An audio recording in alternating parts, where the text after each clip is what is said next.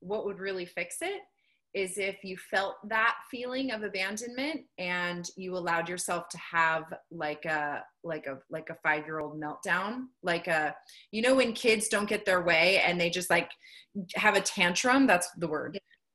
So if you let yourself have a tantrum and move it through your body. So you've got a lot of emotions coming up. This is what's creating anxiety because you're not letting go of it enough. And you're a very energetic person. I can see you. I can feel you.